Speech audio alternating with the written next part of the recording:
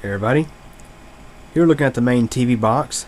Had to pull it out of service today just for a little bit because the fans in this power supply are making a lot of noise, or at least they do when you first start the computer cold. I cleaned this thing out yesterday, and unfortunately no, I didn't get on video, sorry. But anyways, I cleaned it out yesterday, and when I plugged it back in and started it, these fans were running a bit slower and they were rattling like crazy. Doesn't surprise me. I mean, this is a cheaper end power supply. Probably some of the cheapest fans you'll find. I mean, the brand is called WAM, if that gives you an idea. So I figured let's just go and open this thing and take a look. We're going to oil these fans or replace them.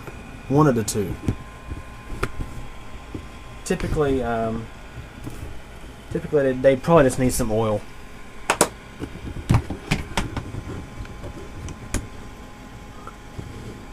And I'm getting a set-top box for the front TV due to some intermittent issues with Windows Media Center crashing. That's a different story.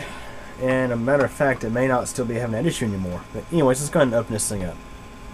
This will also be, I guess you can say, an update on how this thing looking on the inside after running for many months. I replaced the power supply in this machine back, I think last summer or last fall. And I upgraded, modified this power supply fresh out of the box with proper EMI filtering and some replacement capacitors on the secondary, some things like that. Here we are. It's probably just a little bit of dust. I say it looks pretty healthy. Let's have a look. Let's see inside this unit. And anytime I modify a cheaper end power supply and put it in service for 24-hour use, I always kind of wonder how it's doing after a few months of use. As you can see, everything inside here looks like it's pretty healthy. No bulging capacitors, nothing like that. No burnt spots that I can see. I'd say this unit will probably last for many years. No issues whatsoever, other than fans. I mean, if the fan sees up, it'll overheat, and of course, you know what can happen then. You can see the rectifier bridge there. You can tell that things been a little hot. Obviously, the glue has darkened us a little bit around some components. That's normal, though. I just took this thing out of service like 5 minutes ago. Yep. It looks pretty healthy from what I see. No issues that I can see.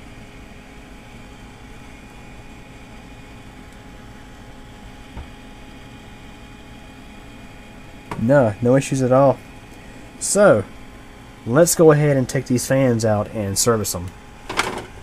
One thing I do like about this power supply is that it gives you really easy access to the fan connections. But I don't think we need to unplug those just yet. We may not have to unplug them at all. So there's a better look at the fans. They don't feel like they're tight or anything. It's just the bearings are probably a little bit dry. But let's go ahead and peel these stickers back and see what we have here. You can see what I'm doing here.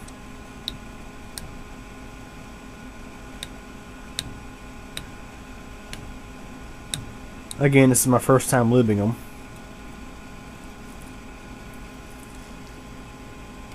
And it appears to be the kind that you apparently cannot lube. Well, that's great. That's lovely. Yep, so we're going from a simple fan lube to fan replacement. These are 60mm fans. I'll have to see if I can find some drop-in replacements. I'll have to wire them up to these connectors. Interesting. Okay, everybody, here we're looking at the power supply. I took the fans out. They're still dangling by the wires. What I'm going to do is I'm going to actually just chop the wires about here and there. And just wire the new fans in directly. I'm not going to bother taking all this out. No sense in it. I can just snip the wires and wire them in directly. What I'll do is I'll wire the fans in and use heat shrink to cover up the connections. Make it look nice and neat. Now let's go and look at what we have for donor fans. Here we go. These are two older Athlon XP retail, well, no, stock coolers. Box coolers, rather. The ones that come with the CPU. See a nice AMD hologram. You know, it's amazing. These older heatsinks from AMD have very nice holograms. Fast forward to today's box coolers. This is what you get. Yeah, it looks like a pretty generic thing.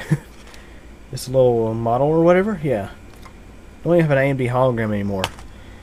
But anyways, these fans are typically made by Delta. Some of you guys may remember back in 2012, I'd say. Yeah, it's 2012. Remember that graphics card, my 6750? The fan that failed on after 3 months of constant use? I used a fan from an Athlon XP heatsink, just like that. And guess what? It's still working fine. After, what, close to 3 years later? No problems at all. Runs just fine. So I'm pretty well sure if it's going to run like that for many years, and a graphics card, it should run fine in a power supply. So anyways, we're going to take these out and see what we have here. Okay, I got them taken off of the coolers. These are actually ABC fans, Asia Vital Components fans. Not Deltas as I had previously thought. Now the fan that is in the mid-tower Lux video card is a Delta. I do remember. However, both of these fans are of decent quality. No doubt. I mean, look. They're ball bearings. So obviously they're built to last. They'll last many years. They appear to be just fine. So I'll go ahead and prep them to be installed. Anyways, there you go. Now generally when it comes to ABC, you do kind of have to watch out for their hydraulic bearing fans. Those do tend to dry out after a few years and they're kind of hard to oil when they do. But the ball bearing fans, you're pretty much good to go. So we're going to go ahead and use these. First I have to make sure they do mount up to the power supply okay. Okay, so the front seems to be okay. So how about the rear? Let's see. And yes, I'm going to leave the AMD holograms in there just for laughs. After all, this is an AMD based computer we're using here. Power supply should reflect it as well. You know, getting the back fan is a little tricky. Gotta work your way around some things. 5-volt standby inductor's right there. You have to kind of work your way around it.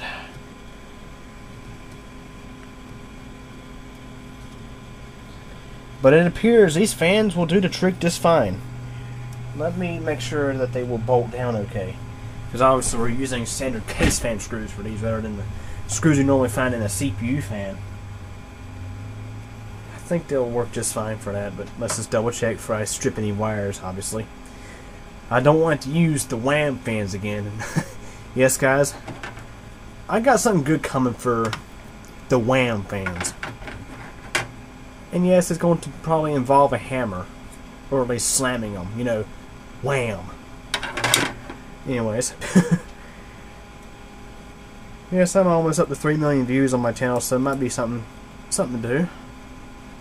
Maybe something better, I don't know. You know, guys, I did a video about 1 million views. I think I'm out, since I never got it uploaded. I think it'll get used for the 3 million view video. Anyways. Yes, these fans will mount up just fine. No issues at all. So that being said, we'll go ahead and strip some wires and install them. So, grab this little guy. This handy little thing. Looks kind of crazy, don't it? It's a wire stripper. And it's very easy to use. I got this in at Walmart for like a few bucks a while back. I've had it for probably 2 or 3 years. More than that, actually, I think. This snip. And I'm going to completely snip off the tack wire. We don't even need that. Let's demonstrate the stripping ability of my stripper. I'm actually going to move this out of the way just a little bit. And it's WAM fans. All we do, take our stripper, that easy, and just leave the insulation on there for now until we're ready to actually, you know, wire the things together. That way our wires don't get all frayed up.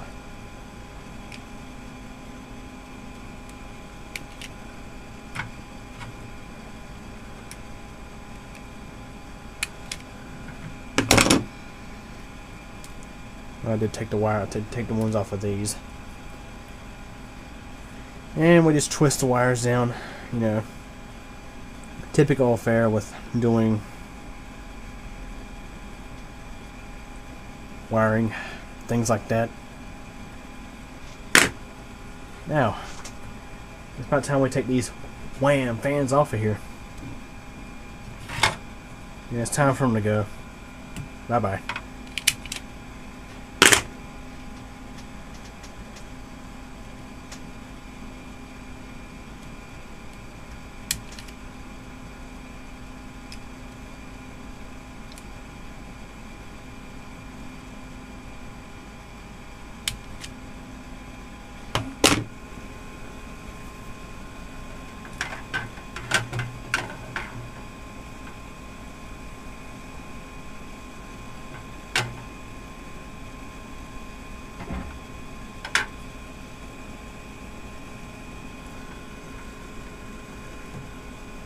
Here, everybody, now we'll go ahead and fuse our heat shrink to the wire. We'll melt it down. We'll heat it up, actually.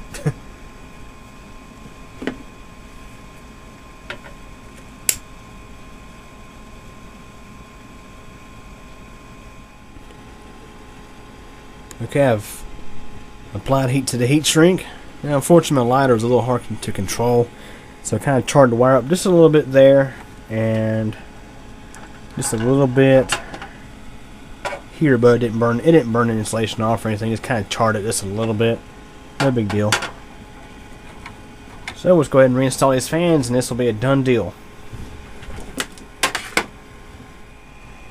Okay, the replacement fans have been installed. Now let's go ahead and do the cover. Okay, everybody, got the cover reinstalled. Also zip tie some wires in there as well. Keep things nice and tidy inside of it. Anyways, there it is.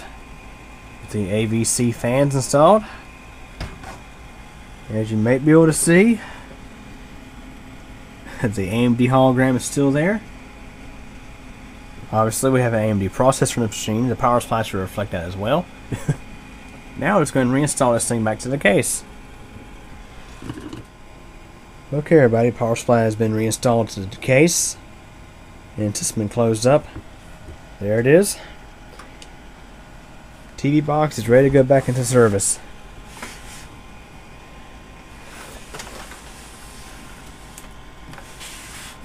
There it is.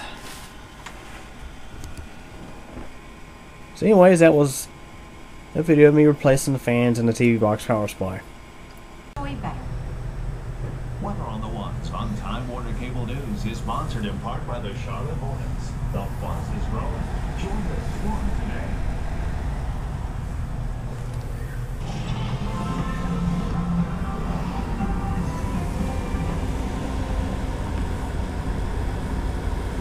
Past the 5 o'clock hour, it's a Thursday evening and a little bit of sunshine in some areas. Hope you guys enjoyed it.